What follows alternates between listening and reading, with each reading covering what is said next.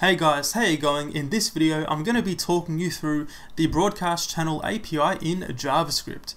So basically this API allows you to send messages between different browser contexts, so things like tabs, windows and iframes, as long as they're from the same origin. So essentially it's very easy to use, and of course by the same origin I'm talking about the protocol, host and port. So as long as these three things are the same, you can communicate between different contexts using the broadcast channel API. So let's go inside the text editor right here and begin inside the JavaScript by creating a new broadcast channel object. So we can make a new constant here, call this one BC, short for broadcast channel, equal to a new broadcast channel. So now inside here within the constructor you pass in the name of your channel. So we can say, for example, decode. So now essentially we have a channel open right here called decode, and then any other browser context of the same origin can then subscribe to this channel to receive or send messages, and that's basically how it works. Okay, now of course if you try to, or if a tab tried to connect to this channel that wasn't from the same origin, then it's not going to work. So we have the channel available, so now we have to define two things. We have to handle when messages get sent to this particular context, and then of course actually how to post messages to the other context which are subscribed to this broadcast channel. So we can say, for example here, bc.addEventListener. We can say message as the event name, okay, or as the event type. Now for the actual callback function, we're just going to console.log here. We're going to console.log e.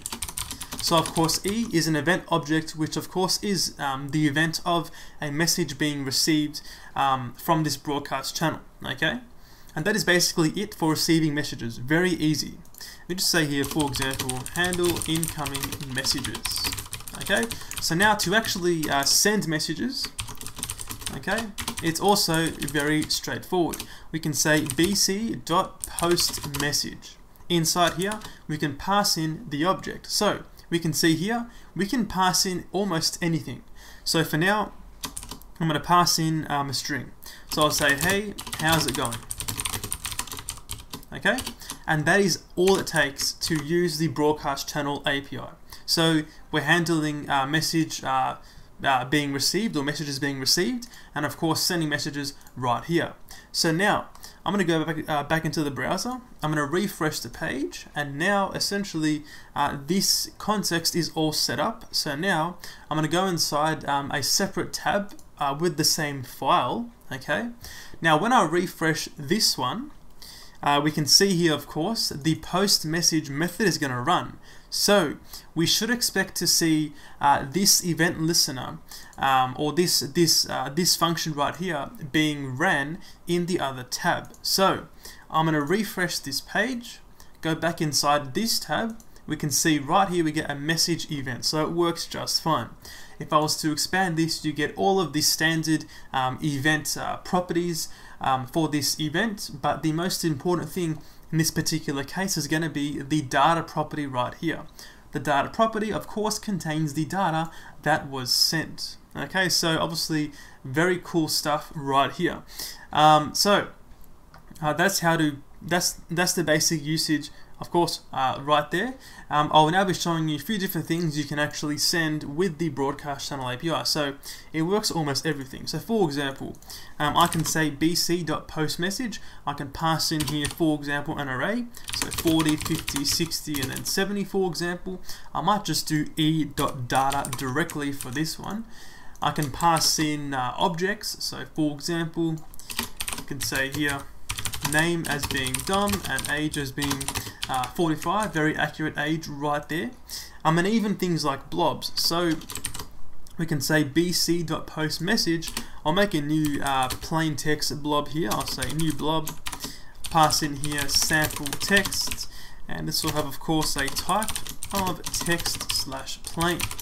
So we're sending obviously strings, arrays, objects, and even blobs, and it's all going to work just fine. So I'm going to save this and refresh. Let's refresh this one here now. Refresh this, of course nothing gets sent, nothing appears here. In this tab though, we of course get all of those four things.